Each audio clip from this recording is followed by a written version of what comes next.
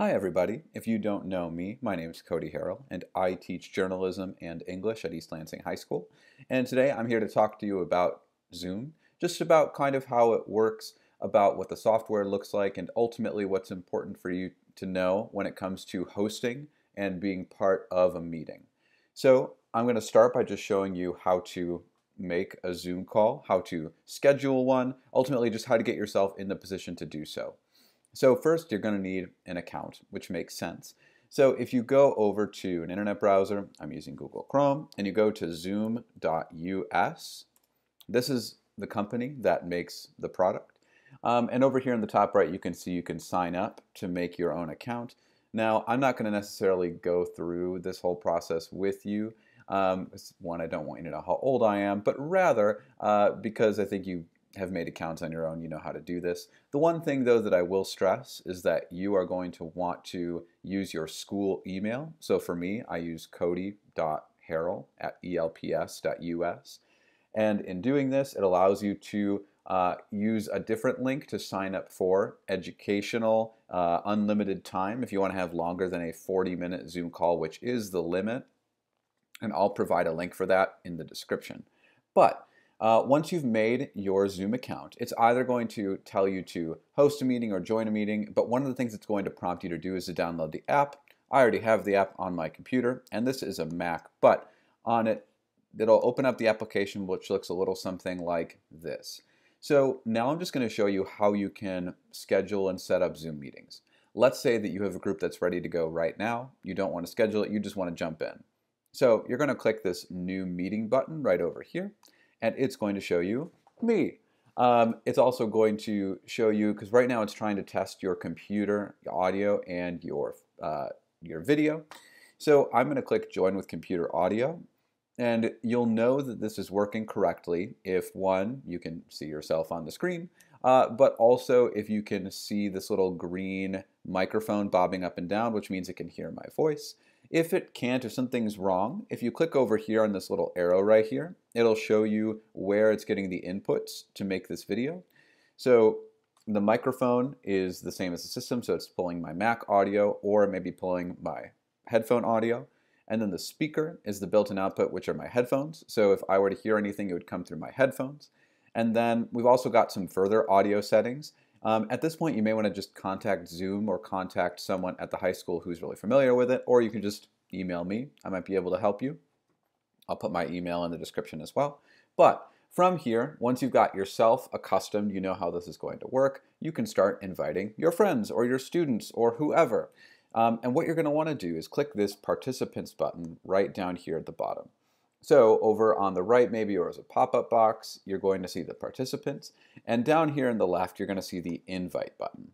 Now, there's a lot of different things you can do here, but I'm going to just suggest that you copy the invitation to your clipboard because the easiest way to schedule a Zoom meeting is via email. So what I now am going to do, I'm going to pull up this email that I already had prompted, and I'm going to invite our two guests on our call today, who are Mr. Neal, who is an ESL teacher at the high school and the middle school, and Mrs. Kaufman, who is an English teacher at the high school. I've sent the email to them. I've got my subject, join my Zoom, and then I am going to put what copied to my clipboard, and what copied to the clipboard is a link they can use to directly join the Zoom meeting, or if they want to join the Zoom meeting, which you'll see in a later part of the video, how you can use the meeting ID and the password. Now, you are required to have a password for all your Zoom meetings. And what this is going to do is also make a waiting room. But I'll show you what that looks like a little bit later. So once I've done that, I'm going to send off my email, and they're going to get it and probably join my call. But another way, and I'm going to just end this meeting to show you, let's say you didn't want to do it now, but you wanted to schedule it for later. I'm going to end this meeting. So let's say that you wanted to schedule a meeting for later. There's another function out here called schedule. So what this will do is it will allow you to schedule a Zoom meeting. So let's say I want to schedule a Zoom meeting with my yearbook staff or my English classes. So now remember, according to the district policy, you have to send this to the parents of the students and not directly to the students, or you can maybe include both, but the only thing you can't do is send it directly to students. Parents do have to be involved in the process. So I'm going to call this the yearbook weekly Zoom call. I'm going to schedule it for Tuesday at 2 p.m. That's when they wake up. And then if I want to make it recurring, I can make it recurring. And then you're going to want to set the time zone to Eastern Standard Time. This will allow you to use a personal meeting ID or generate one. I like to just keep the same one. And then you have to have a password. You can make a different password for a different group. I usually just keep it the same. And then it'll make it so you have a couple of options. The host will automatically have on video, as will the participants when they join. And then the audio can be telephone, computer audio, or both. If, for example, I wanted them to call in, I could select a specific country or region that they could call in for, but I'm not going to worry about that right now. And then from here, there's a couple different calendars you can set up. So we, of course, use Outlook for our for East Lansing. For the district, you can use Google if you want to. I have iCal because, you know, I have a Mac. Or if you just click other calendars, which I tend to do, and I schedule the meeting, what it will allow me to do is, again, copy this invitation.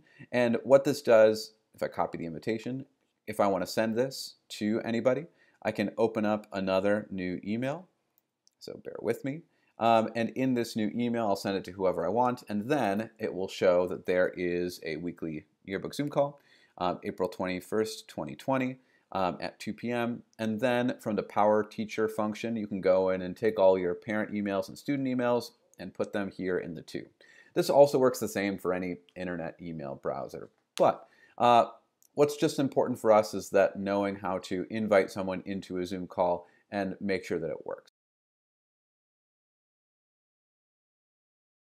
Okay, so now we are in the call, and our job now is for me to kind of show you what it looks like when you're the host of the call. So a couple of things to just get you started. Again, I already showed you what it looks like for the mute and the stop video. One thing that's important about those is that those only affect you. They don't affect anybody else in the call, so you can mute yourself or stop your own video if you need to step away. But there's also a couple other functions in here that are important. First, we have our participants, which we'll come back to what that looks like in just a moment, but as you saw before, it allows you to invite other people. We have the chat function, which allows you to talk to other participants via your keyboard. And then we have a share screen function. You can also record your Zoom calls if you want, but I know district policy says not to record your Zoom calls. And then we've also got these reactions, which we'll get into from the viewer side of things. But right now, we're just waiting for Mrs. Kaufman and Mr. Neal to join our call. As soon as they do, they're going to go into the waiting room, which I'll show you what that looks like after the hosting side of things. But as soon as they try to join the Zoom call, which should be any second now, you're going to have the opportunity to let them in the call. This is important because not anybody can just join your Zoom call. They have to have, again, that code, and they have to have that password. So now, they're in the waiting room, which you can see right here. We can click See Waiting Room, and I can admit them both individually. So now I'm admitting Miss Kaufman and Mr. Neal. And when they join the call, they're going to join with their audio and their video on. Right now I can just see Mr. Neal and I can't see Mrs. Kaufman. But what I can do is that up here, you see this little gallery view. If you click gallery view, then you can see everybody. Hi, everybody. Welcome to the call. So you can either have, again, that speaker view or the gallery view. I personally like the gallery view. But once you've gotten into here, so there's a couple of different things that are important for running an efficient meeting. So usually I like to start the call about 5 minutes before the official time has started and let students join the call, just to give them some time to socialize and say hello to each other, just like the couple minutes before class would start. But then I tell them that as soon as, you know, our time starts, maybe with a minute or two extra, we're going to get started with the meeting. So now one of the things that you'll notice, and I'm going to ask Ms. Kaufman and Mr. Neal to unmute themselves. One of the things that you can do when it comes to this call is it's important that when you give them the time to talk to each other, that when the meeting is supposed to start, that's when you become in control of the audio. So in this participants right here, there's this button called Mute All. Now, I also like to allow the participants to not unmute themselves because I like to be in control. So when I do that and I click that button, it mutes everyone in the call. And they can't unmute themselves. If they try to, it'll say the host has to unmute them. You can also from here unmute all. And there's also a couple other things that you can do and you can activate, but I'm not going to worry about those. So I like to mute everyone and then give my announcements. Now, when I give announcements, I like to, one, establish kind of the meeting rules and expectations. I like to talk about dress code. I like to talk about that we can see everything in your screen. And so if there's things that I probably shouldn't see, you should probably, take them out of the call. But I also like to show students or anybody else how the program works. So in order to run an efficient meeting, because I've muted them and they can't unmute themselves, it's kind of confusing as to whether or not they have questions. And if I have like 50 people on a call and they don't all fit on one screen, they can't just raise their hands and I'll see them. So one of the cool functions of Zoom is the raise hand function. So what I like to teach them to do is down at the bottom, so we've got our participants here. If they click that button as students, there's a little button that's right around here where around that invite mute all button is that allows them to raise their hands. So when they do, I can see down here that Mr. Neal raised his hand, and then Ms. Kaufman also learns how to raise her hand. And what you can do, if you can see everyone in the call, when they raise their hand, you can lower their hand for them just to show that you have noticed them, and then you can unmute them. And Mrs. Kaufman, what do you want to say to the people? And then when she's done, you mute her. So on and so forth. You can unmute Mr. Neal, and then what do you have to say? Same. So after that, once you've unmuted them, now one of the other ways that you can kind of see how this works, I'm going to ask them to raise their hands again. So ultimately, let's say you have so many people that you can't see all the raised hands, because you can have usually up to 100 people in a call. One thing, if you open up this participants function, what this allows you to do too is see who has their hand raised, and it puts the people with raised hands at the top of the list. So I'm going to ask Ms. Kaufman to unraise her hand. And what you'll see is that when she does, she goes below Mr. Neal. So I can only see the raised hands. And then from there, even in this right here, you can lower hand and unmute if you don't have the person, and so on and so forth. But this is a great way to keep track of the conversation and keep track of who wants to jump in. Another thing I like to teach them how to do is how to use the chat function. The chat function is great because the chat function allows them to ask questions while you're giving instructions or while you are doing your lesson if you're going to use this platform. So let's say that I'm giving instruction and I'm talking about this assignment they're going to do this week, and Mr. Neal has a question. And he doesn't want to interrupt me, because he knows that I'm very important. And so instead of interrupting me, what he's going to do is he's going to type a question. And any second now, that question should pop up right here in the chat function. So when I click it, what are the instructions again? I wasn't listening. Typical. So if that's the case, if they weren't listening and they need the instructions again, you can either say, I'll get back to you in a moment, or if you want to type back in here, you can type a response to them. However, one of the important things about responding between students and teachers, as the district has directed, you can only respond to the entire class. You cannot send a private message to a student. That is not kosher. So please only when you have, and you can see that because right down here it will say to everyone. Now what's really important with this, let's say that Mr. Neal wants to send a private message to me, which I can tell that he's doing right now. One thing that you'll notice in the chat function is that when he sends me a private message, let's say that I go to respond to that message. So that private message is going to pop up any second now. So yep, right here it says to me privately. And if he's too shy to talk about it, Mr. Neal gets shy sometimes. But if that's the case, what's important is that down here, it will automatically set this to Mr. Neal privately. You can't respond privately to students. So what you're going to want to do is click this and then select back to everyone. And then you can respond and say, don't be shy. I wouldn't actually handle it that way, but just so you know how to use that chat function.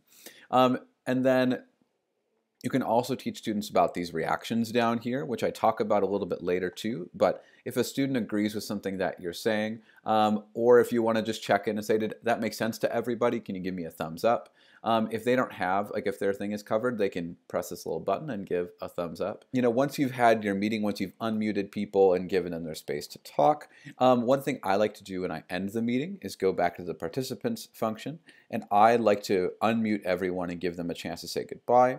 So if I unmute everyone, and they can all say goodbye, and they can hear from each other and talk to each other. So one of the things that you can also do, let's say that you want to share what you're doing on your screen, or you want to share something that you're working on. You have like a document that you have set up. So down here next to the chat function, we've got our share screen function. And when you pull this up, you're going to see a number of different options. It'll allow you to share your desktops like what you're seeing right now. And then it'll also give you a couple different options of what you might want to bring up. So let's say that I want to share my computer, like my files. I could click on this, and what it'll allow me to do is it'll open up whatever that function is. Or if I have an internet browser, I can click that. Or if I just, let's say I want to just like kind of talk something out. There's this cool whiteboard function. So if I click on whiteboard and I share, it'll open up a little whiteboard for me. And then I can draw things, and I can show them how much I love them. Or I can just kind of, you know, draw whatever we need to communicate that. Once I'm done sharing my screen, I'll press Stop Share. So now let's say that I want to share a video with the class, or I want to show them some YouTube video and we can all watch it together. So under that Share Screen function, I'm going to see right here my Google Chrome. I've got my video ready to go. Now, before I do that though, I want to make sure that I'm sharing my computer sound and optimizing the screen share for video clip. If you don't do that, what's going to happen is that students either won't be able to hear, or they'll hear the audio come through the computer, through the microphone, and then into their ears, which doesn't sound very good. Whereas if I share my computer sound, the audio goes directly from the input of my computer through their screen. So I'm going to share this video, and they will see it. And then when I press play,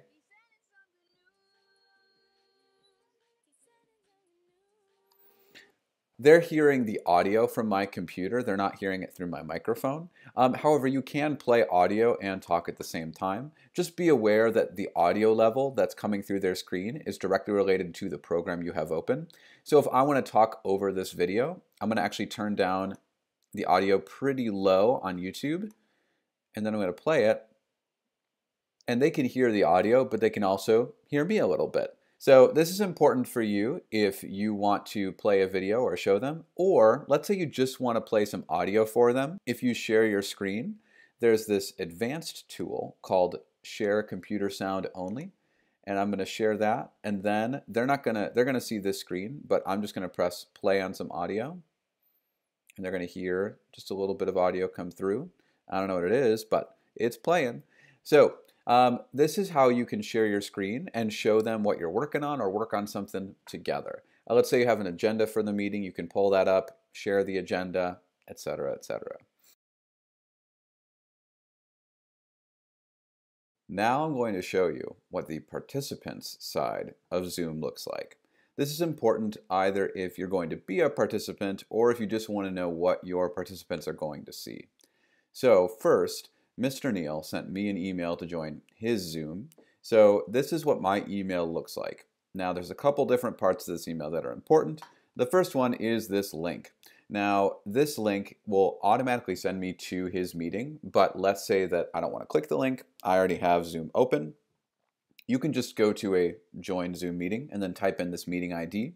Or again, you can just click this link. Now, one thing that I'm going to do really quickly, because I know that I like to forget things, I'm going to copy this password, and then I'm going to click Join Zoom Meeting. It's going to open up my web browser, which is going to prompt me to open up the app. Now, you have to open up the app because you can't hold Zoom from your web browser. But now you can see me, and I'm going to join the call with video. I could also join without video, but I get this little preview dialog to make sure that my camera is working.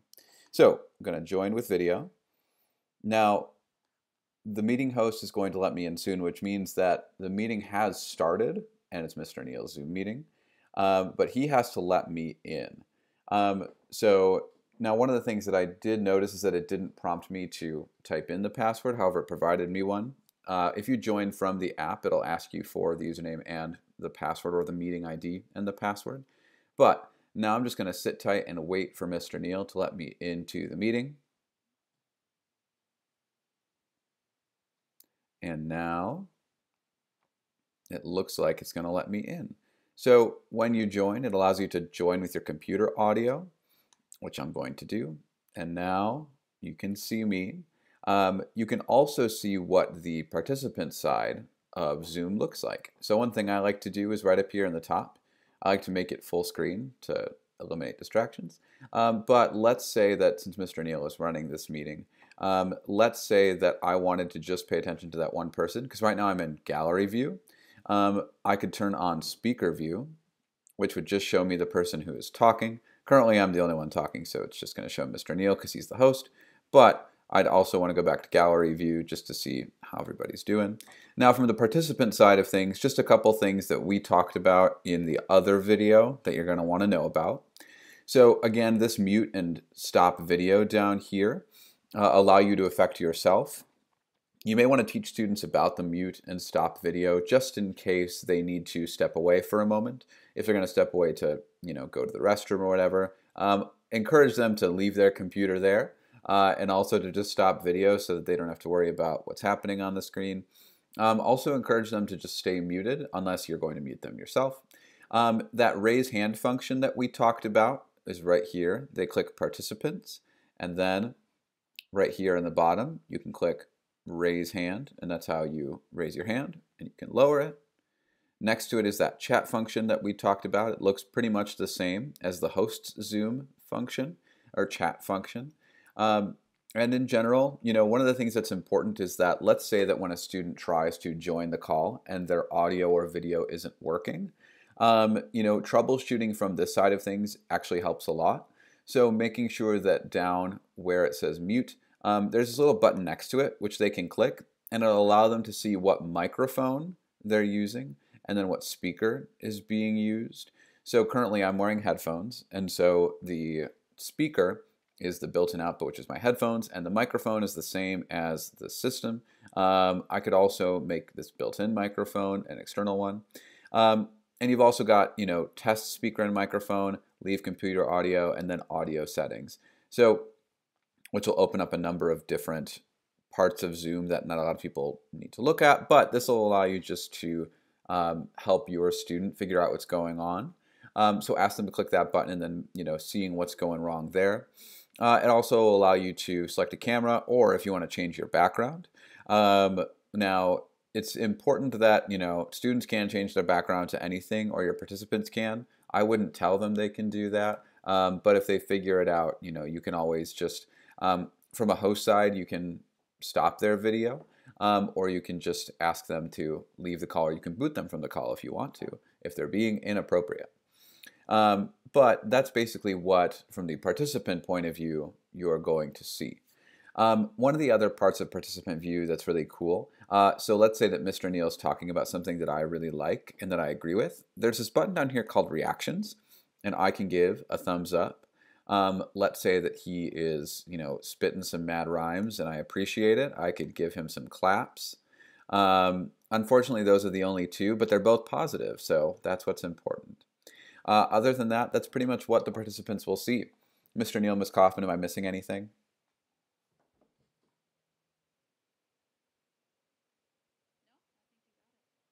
Crushed it. Well, and if a student needs to leave, I always tell them they don't need to announce it, like they don't need to unmute themselves. They can just put it in the chat, and then they can leave.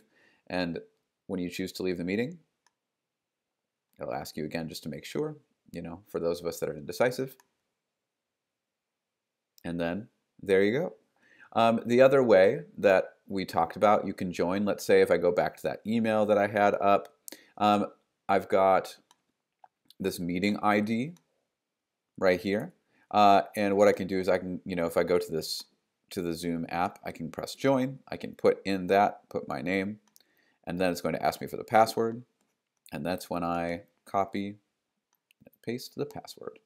And then I can join the meeting again. I'm not going to, but that's just kind of what that looks like. So hopefully that was helpful for you.